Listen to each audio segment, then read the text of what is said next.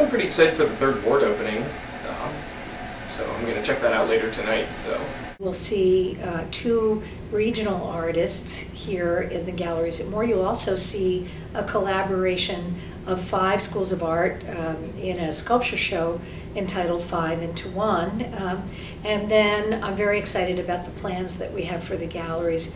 We just received a Pew Exhibitions Initiative planning grant to do an international show on a group of artists emerging in the 60s and 70s from Mexico. So that's very exciting. I'm really anxious to go to the Hidden City stuff that's going on.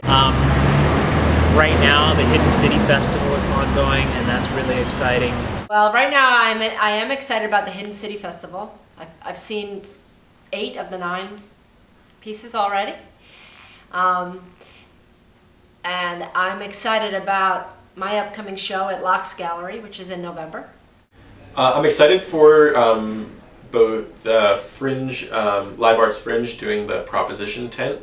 I'm really excited about Design Philadelphia 2013. I'm definitely looking forward to Citywide, which all the artist-run spaces in Philadelphia are getting together and putting on a big festival of independent spaces in November of 2013.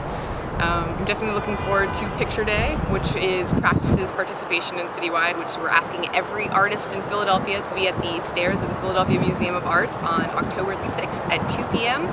so we can take a picture of everyone, the entire art scene.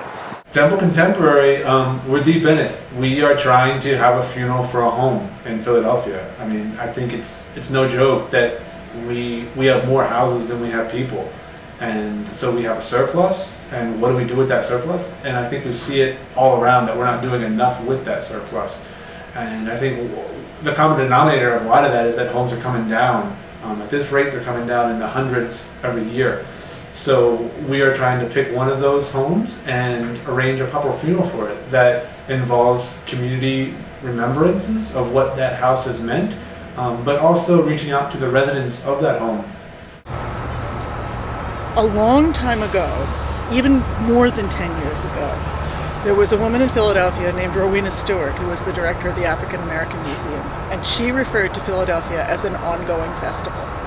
And I think that Philadelphia is an ongoing and ever-enriching festival, particularly for the visual arts, and particularly for public art, which is part of the landscape that I live in. Forward to more things that are both ambitious and important and connected to the city and integral and also unexpected.